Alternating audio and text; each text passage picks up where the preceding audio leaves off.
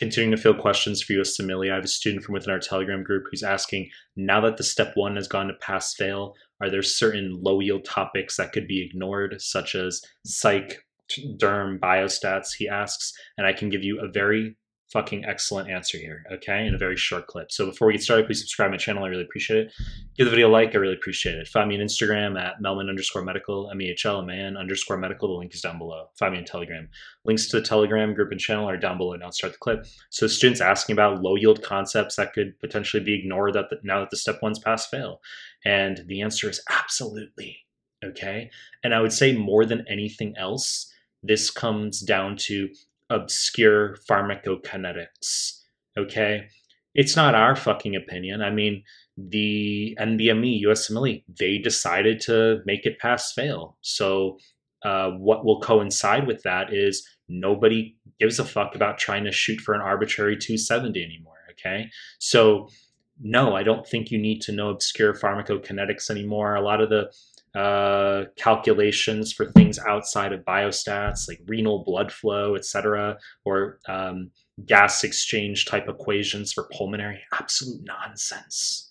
Okay, once again, I mean, I took the step one a decade ago during the gunner culture of where, you know, everyone was shooting for their 270, 280, and like, yes, we used to need to know that stuff, but like now it's an absolute waste of your fucking time. Caveat, however, is that for biostats, I would know that stuff really well, only because you're going to need to know it for 2CK, and of course step 3, but for 2CK, where your score really fucking matters, okay?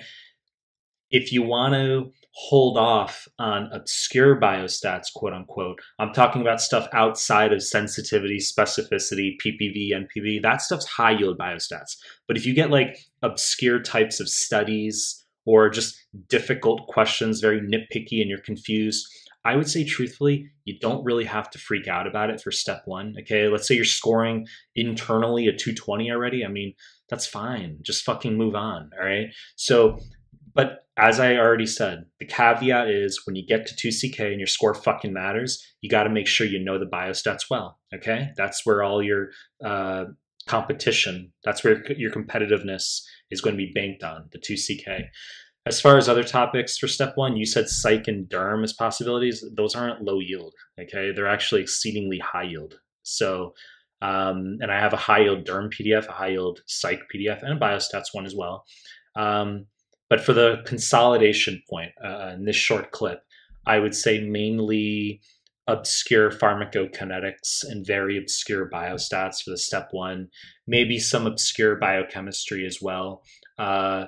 But that's my answer, that now that the step one is pass fail, it is true that there are certain things that absolute fucking nonsense. You know the deal. I'm going to continue to make more content. If you like my stuff, subscribe to my channel. And I appreciate your time. That's it.